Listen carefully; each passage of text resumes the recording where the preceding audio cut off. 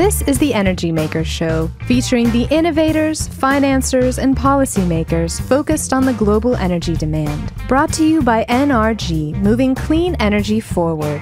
And here's your host, Paul Dickerson. Hi, this is Paul Dickerson, and welcome to another episode of the Energy Makers Show. Today, we're sitting down with David Mather, co-founder and president of MTPV, who explains his game-changing technology using semiconductors to capture waste heat.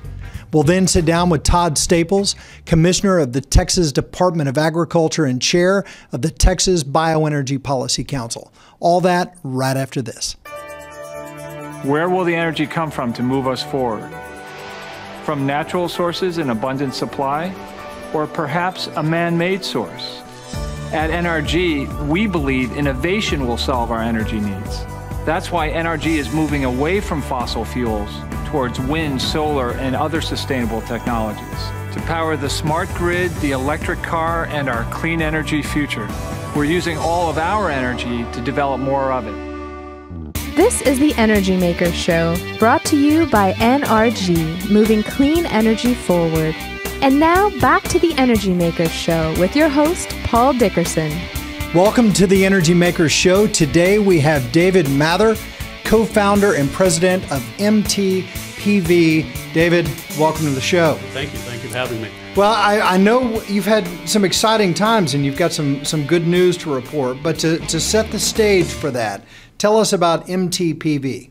Sure. Maybe I can give you a little scenario to learn a little Sure. bit about MTPV. So imagine, if you could, that there's a very plentiful supply of energy. Yep. That's free and easy to access. And imagine that when you use it, you could make electricity less expensively, with no moving parts, more efficiently, and create no emissions. Sounds like a good day. Sounds like a good day, right?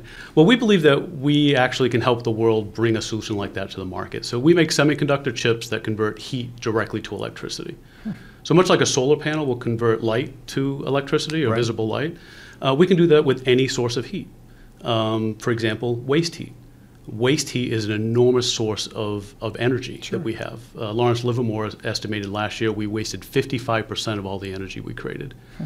In the U.S. manufacturing segment alone, that's 3.3 trillion BTUs of waste heat. Wow. Right? If you converted that to electricity, it's $148 billion.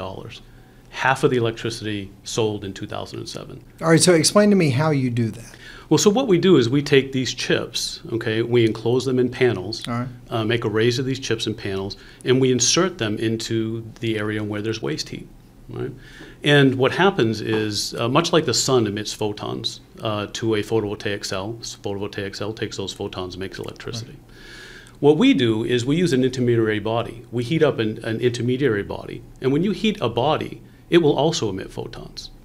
And so if you have a body emitting photons and you put a photovoltaic cell with it, you can make electricity. Now, the world's been trying to do this for 40 years, but they were limited because not enough photons ever went from what this emitting device was to the photovoltaic cell. And what we've discovered and patented and now proven and are building commercial devices with is that if you put those two devices very close together, about 100 nanometers away, that's 500 times smaller than a human hair, then the physics change and you get a tunneling effect of photons. So now you have an enormous amount of photons that will go from this emitting body to the photovoltaic cell, and you can make electricity very efficiently, as high as 50 to 60% efficient, on an order of magnitude 1 to 50 watts per square centimeter. So for the non-technical folks, the size of a postage stamp. A solar panel does about 0.02 watts per square centimeter, a flat solar panel. Wow. We could do 1 to 50 times that in the same area. Incredible. All right, so when you're looking to deploy this, do you envision this out at Dow Chemical's facility or out at some big industrial power plant? Who's the customer? Yeah, so the first product is for high temperature waste heat. All right. So think of large industrials, glass plants. Got it. Glass plants have 1,400 degrees Celsius waste heat that leaves their furnace every day for 10 years straight, going right up into the atmosphere. Cement plants, smelting plants, kilns, open and closed flares, thermal oxidizers, where Dow Chemical has thermal oxidizers, BMW, as they're painting their cars, has thermal oxidizers. The gas station down the street has a version of a thermal oxidizer or an open and closed flare. So anywhere we have high temperature waste heat, coal mines that are burning methane so the coal doesn't blow up, just burning it and wasting that fuel. So we could take all of that and make electricity. Well, it's a great story. Tell me about this new financing you just received. Yeah, so hot off the press. So we are in the midst of closing our Series B financing. Congratulations. Thank you. We're real excited. It's been a tough couple of years in the marketplace. Sure. We closed about 3/4 of it yesterday.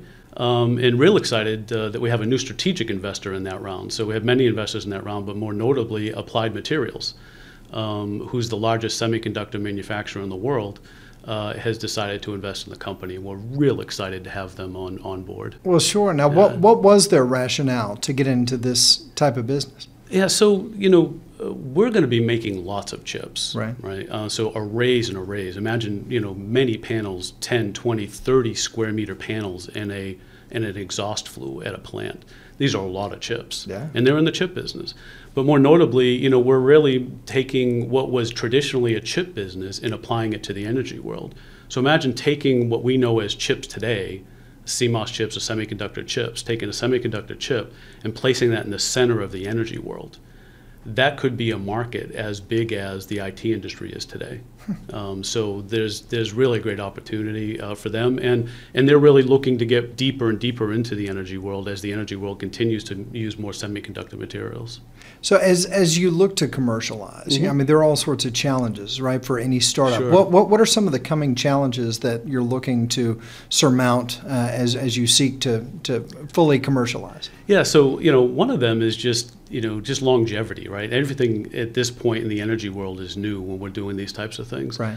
And so some of the commercialization risk is these things haven't run for 10 to 20 years because they're new. Yeah. So it's really making the world comfortable almost with a new technology, and then perfecting the performance, right? We're building chips, but we're using them in very, very hot environments. So if you can imagine this hot chip that's taking the heat is as hot as 1,200 degrees Celsius, a couple thousand degrees Fahrenheit, and virtually touching a chip that stays at room temperature. That's pretty difficult stuff. Absolutely. Yeah. So, but we're beta testing today. The devices are working, so we're getting there. We're real excited. Now, tell me about the interest of the National Science Foundation in the company. Sure. So we just won a small grant from the National Science Foundation and with one of our partners, the UCLA Nano Institute. And what we're doing is evaluating new materials for the photovoltaic side of our equation. Okay. So there's two things that we can do to make the system more efficient. One is you can make that gap between the two chips smaller. The smaller the gap, the more photons come across, the more electricity you make. The other thing is making the photovoltaic more efficient, which the whole world is trying to do in the solar world as well. How do we make these chips more efficient? And by experimenting with new materials, new metals, new 3,5 materials, we absolutely can make these devices much more efficient. But for us, it's also tuning it for working in these waste heat environments or other low temperature environments. The sun's very hot, 5,800 Kelvin, and silicon works very well as a receiver. In these lower band gap areas, lower temperature areas, you need better materials and more efficient materials. And so the National Science Foundation has given us a grant to experiment with some new 3,5 materials. And again, just so the audience knows, the 3,5 material? Yeah, so a 3,5 material has more electrons available to it to excite and turn into electricity. Okay. So they're tuned better for the band gaps that we'll be looking at. And also cost. Cost is a big issue. Sure. Right? For real true adoption, if you want to just look at energy policy, for real true adoption to something alternative, the cost has to be there. Absolutely. Right? And so what we're not only experimenting is more efficient materials, but how you get to the cost levels of silicon. Silicon is a wonderful cost base. Materials like InGas or gallium and timidite, for those in the audience who know what these are, they're very expensive. So using those materials get you much better efficiency, but your cost model goes out the window. So we're experimenting, and National Science Foundation and NASA as well has given us a small grant as a subcontract with Microlink to look at these new materials and how to process them more efficiently and more cost effectively. Well, David, you've been doing this a long time. For the CEOs in the audience, one of the things that I've loved about you and our friendship is that you really know how to commercialize, right? You know, you can take these concepts and drive them towards a profitable conclusion. Right. What advice do you give to some of these CEOs in the clean tech space going through, as you point out, this difficult financing environment, and there are a lot of challenges? Any counsel? Yeah, absolutely. One is you have to get into the field. Right? If you want to minimize dilution and continue to attract investors, you have to minimize the risk of the journey. They love the story. The story works. It makes sense. But the risk is really getting out of the lab. Things that work in the lab don't necessarily get packaged. Packaging is a very difficult thing. And if you understand your science, sometimes you think packaging is the simple part. And then once you package, you have to go put it in these environments that are not controlled like a lab. So really, my advice is you have to figure out a way. Look, for Series A and your funding and your seed money, prove it in the lab, prove your science. But you quickly have to show that you can package this and put it in a real-world environment and commercialize it. Then they'll believe in you. And because their risk is the journey, it's not the story. Minimize that risk, and you'll have some people following you. Well, great advice and great counsel. Thank you so much for being here. And that concludes my discussion with David Mather. We'll be right back with more after this.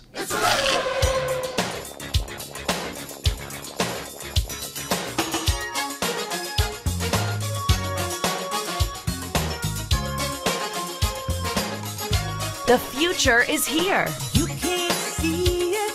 It's electric. At NRG, we're providing clean energy and now charging stations to make the electric car a reality. Kinda makes you want a boogie woogie, doesn't it?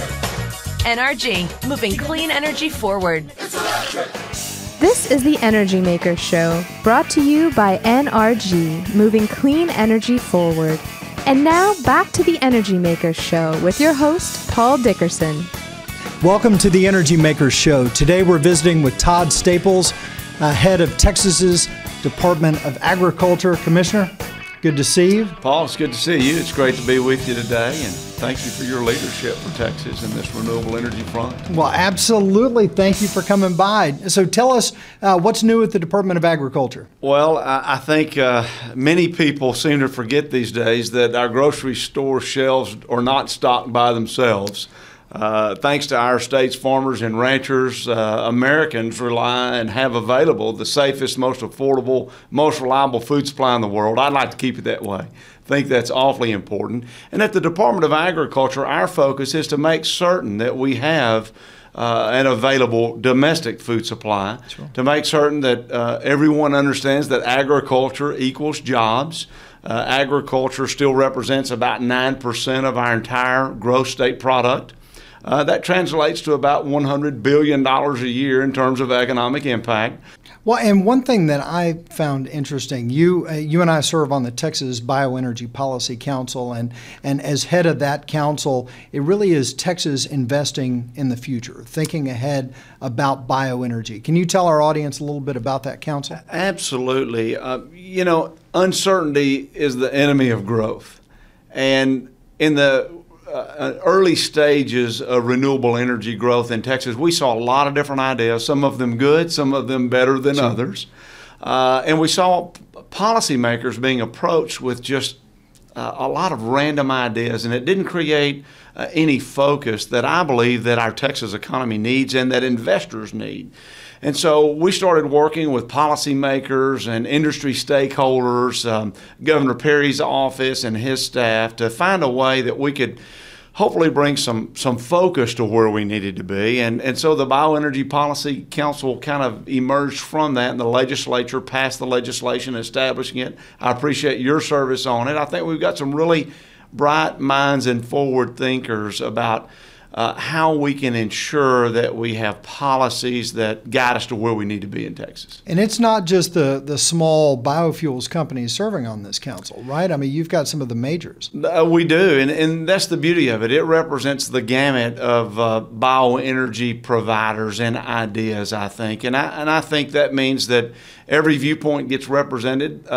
We may all start from different perspectives and different backgrounds and different ideas, But the goal is to have a successful Texas. Sure. And to have a place where we can provide that certainty that is needed so desperately so that our economy can grow. Well, Texas is known, of course, for its traditional energy. How are these incumbents like Exxon and some of the others reacting to this new bioenergy? You know, Texas is open for business. Texans have long flourished because we've embraced technology, we've embraced innovation, and we've rewarded creativity in those that are willing to take risk. It's been refreshing to me to see that everyone from all perspectives understand that Texas has a strong history in energy, over a century now of success.